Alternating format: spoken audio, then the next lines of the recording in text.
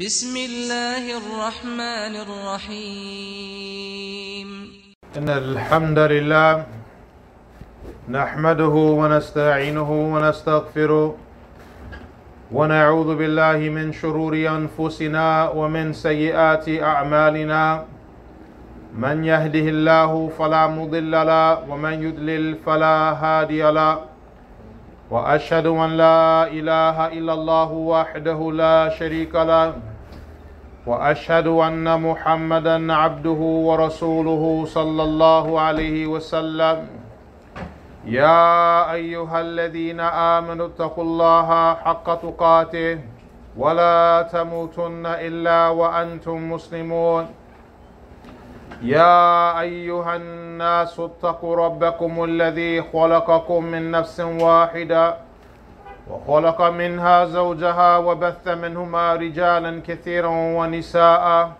واتقوا الله الذي تساءلون به والأرحام إن الله كان عليكم رقيبا يا أيها الذين آمنوا اتقوا الله وقولوا قولا سديدا يصلح لكم أعمالكم ويغفر لكم ذنوبكم ومن يطع الله ورسوله فقد فاز فوزا عظيما أما بعد فإن أصدق الحديث كتاب الله وخير الهدي هدي محمد صلى الله عليه وسلم وشر الأمور محدثاتها وكل محدثة بدعة وكل بدعة ضلالة وكل ضلالة في النار. Indeed, the praise is for Allah. We praise Him, we seek His help, and we seek His forgiveness. We seek refuge with Allah from the evils that are within ourselves and from our bad deeds. Whomsoever Allah guides, no one can lead this person astray. And whomsoever Allah leads astray, there is no guide for him. I bear witness that none has the right to be worshipped except for Allah, who is alone without partners. And I bear witness that Muhammad sallallahu alaihi wasallam is the servant of Allah and the last messenger to all of mankind. O you who believe, fear Allah with the right that He should be feared with, and do not die unless you are Muslims. O mankind, fear your Lord, who has created you from a single person, and from that person created his mate, and from them two scattered countless men and women. And fear Allah, from whom you demand your mutual rights, and do not cut off the relations with the wombs that have bore you. Indeed, Allah is a all-watcher over you. O you who believe, fear Allah and say that which is correct and upright, in order that Allah may rectify for you your deeds and forgive you of your sins. And whomsoever obeys Allah and His Messenger has achieved a tremendous achievement.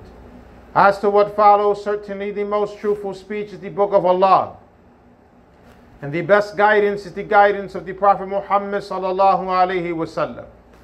And the most evil of the affairs are the newly invented matters in the religion, and every newly invented matter in the religion is innovation, and every innovation is going astray, and every going astray is in the hellfire.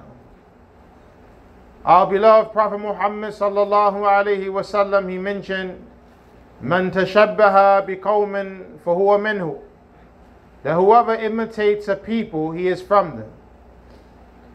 With this narration, the ulama of Islam have extracted the prohibition of imitating the disbelievers. It is not permissible for us as Muslims.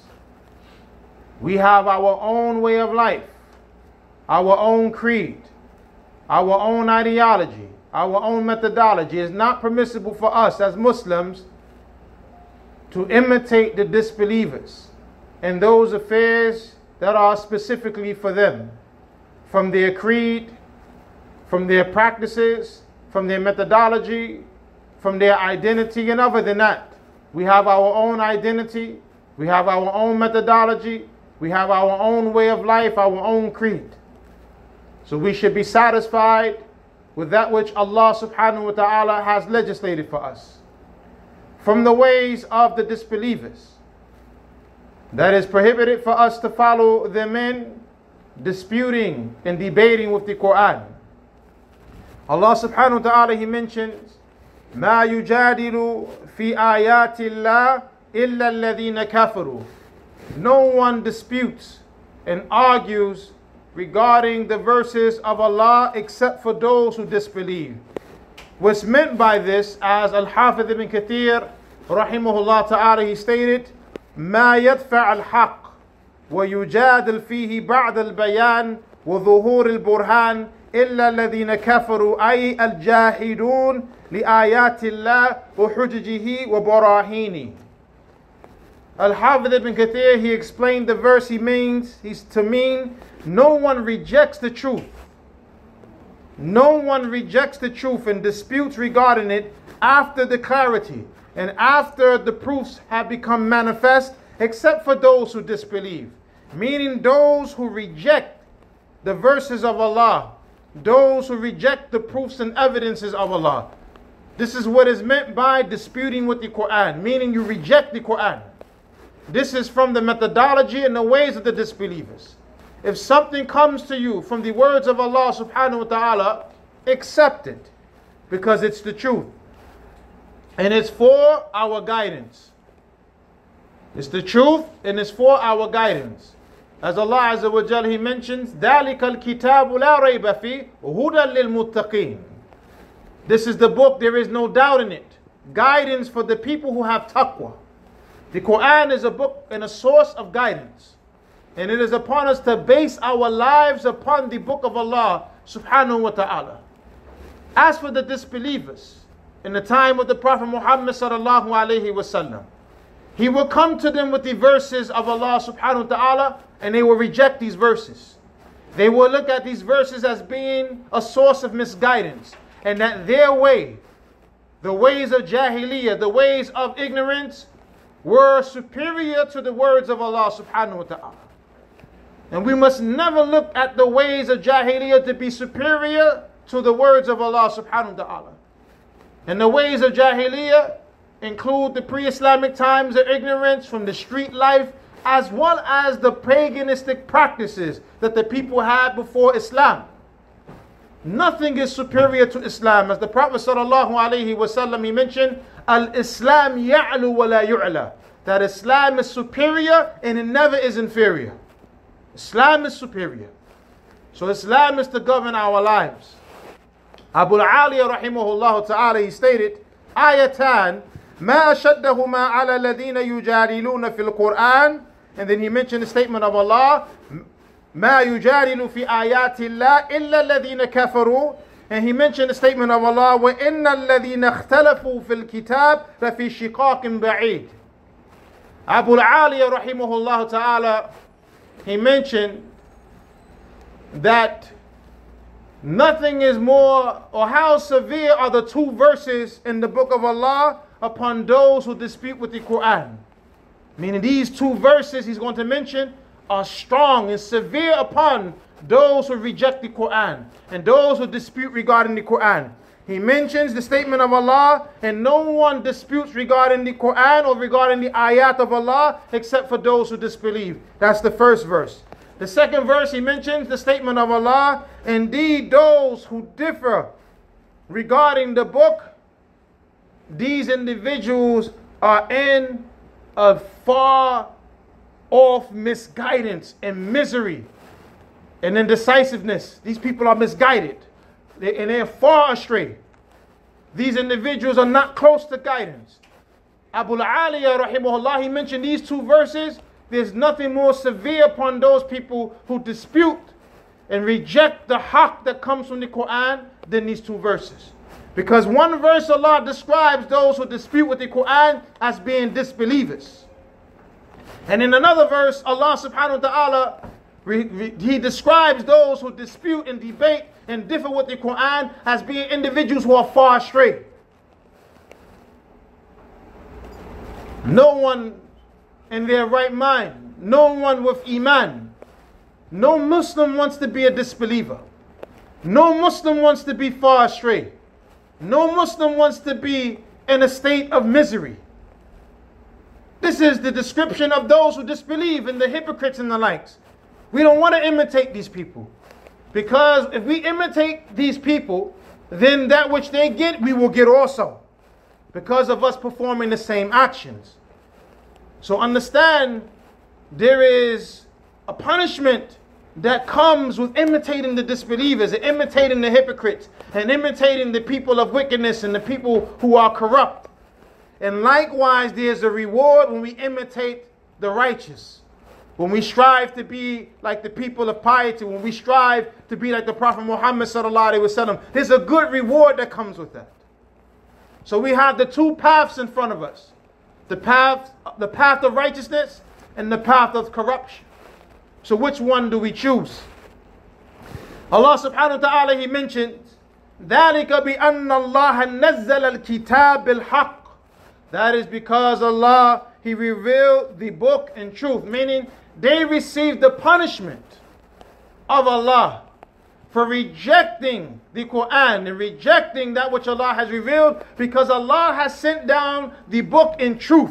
Meaning there's nothing but the haqq inside of the Qur'an. So when a person debates and disputes the Qur'an, he's debating and rejecting the truth.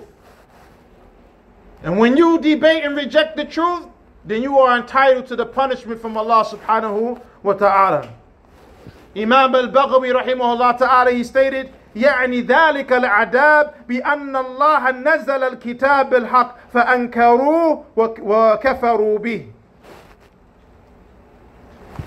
Al-Imam al-Baghawi, he mentioned that the meaning of the statement of Allah is that that punishment is for them because Allah has sent down the book in truth. And then they rejected it. They rejected the truth and they disbelieved in the truth. So they are entitled to the punishment. أقول قولي هذا أستغفر الله لي ولكم.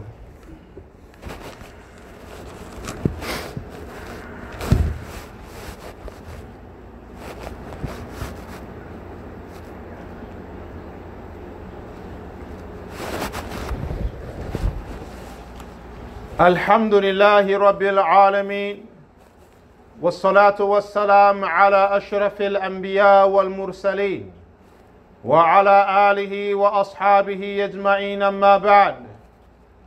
Al-Imam al-Zuhri rahimahullah ta'ala, he mentioned من الله الرسالة وعلى رسول الله صلى الله عليه وسلم البلاغ وعلينا التسليم.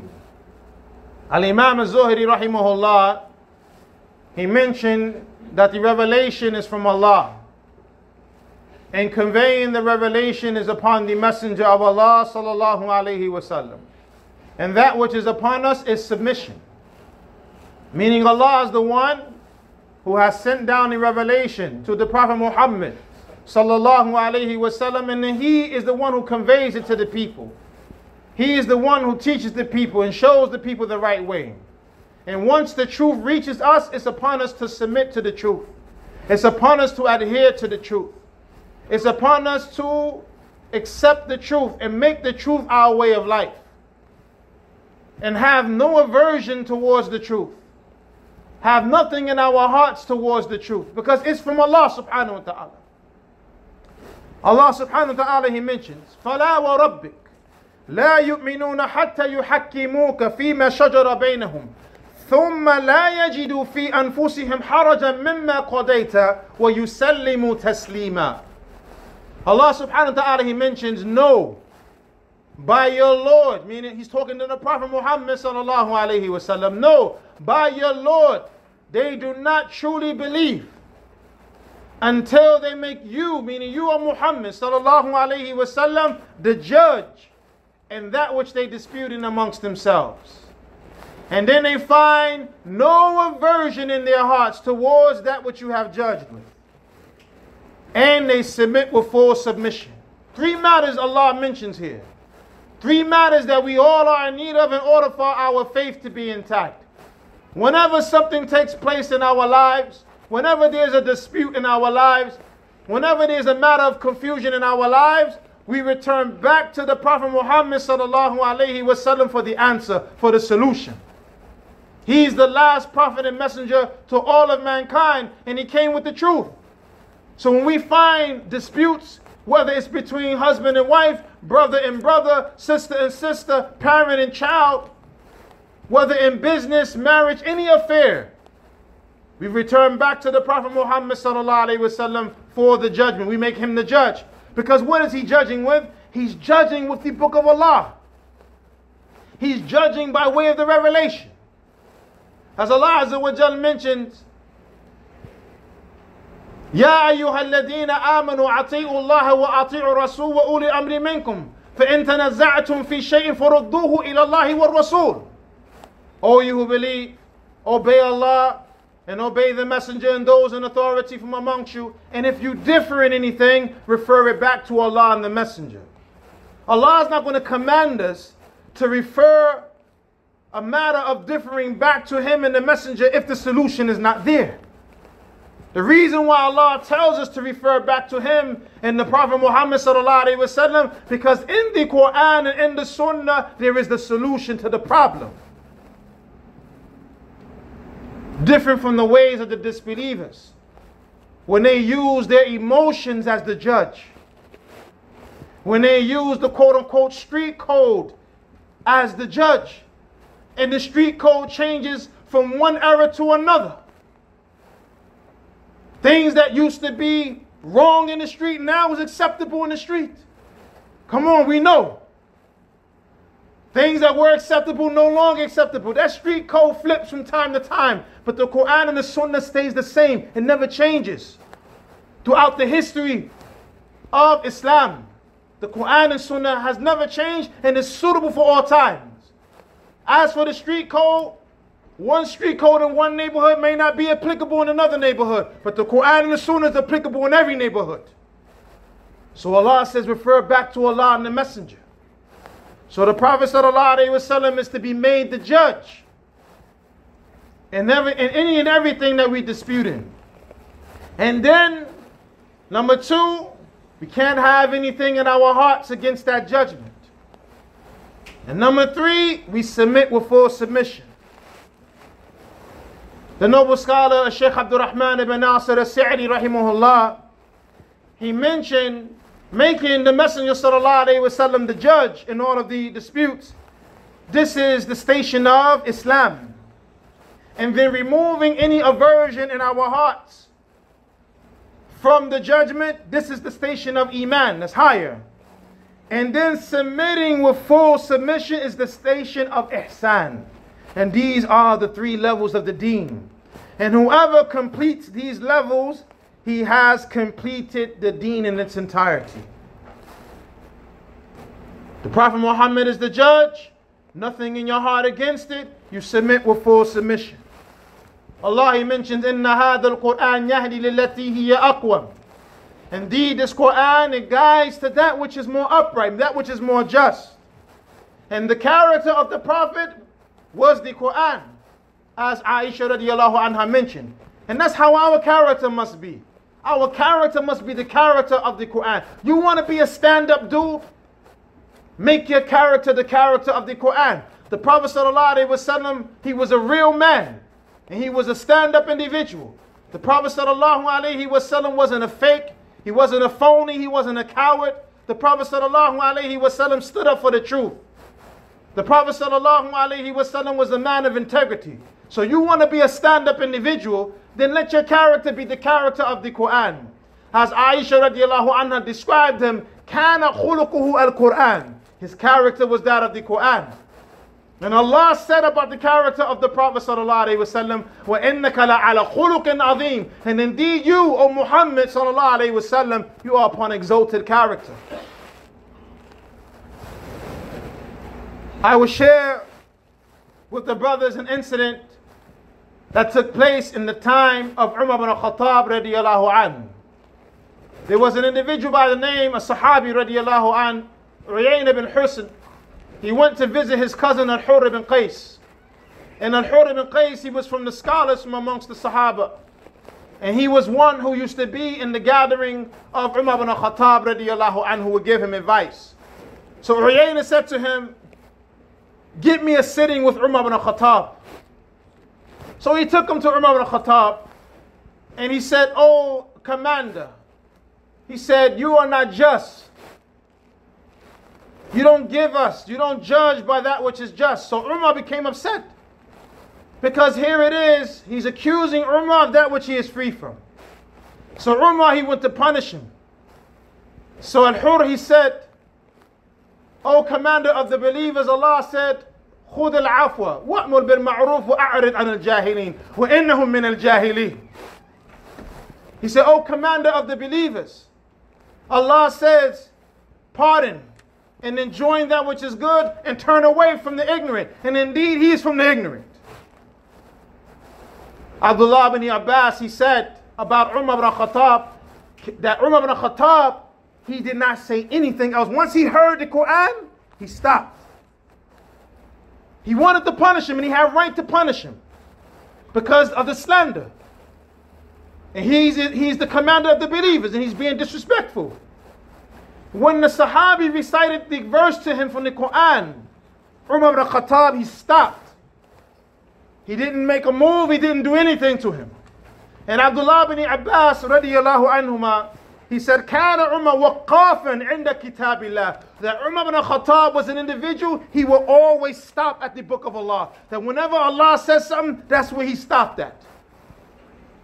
This should be our character. Whatever Allah says, that's what we stand on. We don't go to nothing, we don't leave off the book of Allah for anything other than the book of Allah. If we leave off the book of Allah or a portion of the book of Allah, that's because that matter is abrogated by something else in the book of Allah, something of that nature. Right? But other than that, we don't abandon the book of Allah. We don't leave off the practice of an ayah unless the ayah is abrogated, and we know it's abrogated. Or it's something that's general, that's explained by something specific, so we go to that which is specific over that which is general. And in reality, this is implementing the book of Allah. This is not abandoning the book of Allah. But to leave the book of Allah for some street code, to leave the book of Allah for some practice of somebody's culture, to leave the book of Allah for the American way or other than that, this is misguidance. This is misguidance, and it's deviance, and it's misery. Umar ibn Khattab, radiyallahu anh, he stood on the Qur'an. Whenever he heard the book of Allah, that's what he stood on. He didn't go beyond the boundaries. So we should learn a lesson from this incident with Umar ibn Khattab. And the scholars, they mentioned, Man lam yukrim al-ilm, la yukrimuhu al-ilm.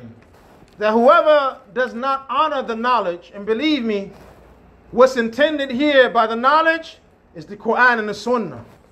So whoever does not honor the Qur'an and the Sunnah is not going to honor him.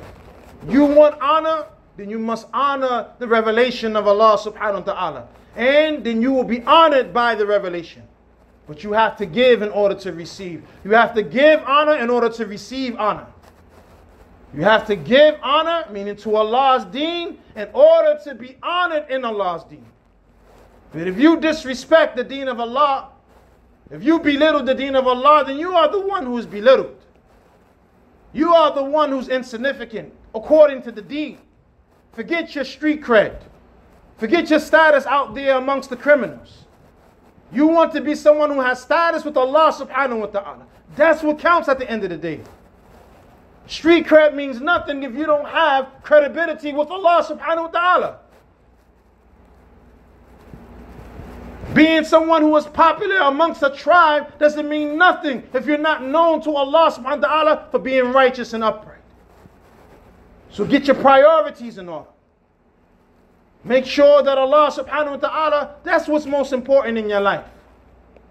But this is where your salvation is. And we ask Allah subhanahu wa ta'ala to make us amongst those who hear a good word and follow it. أقول قولي هذا استغفر الله لي ولكم وسبحانك اللهم بحمدك أشهد أن لا إله إلا أنت استغفرك وأتوب إليك.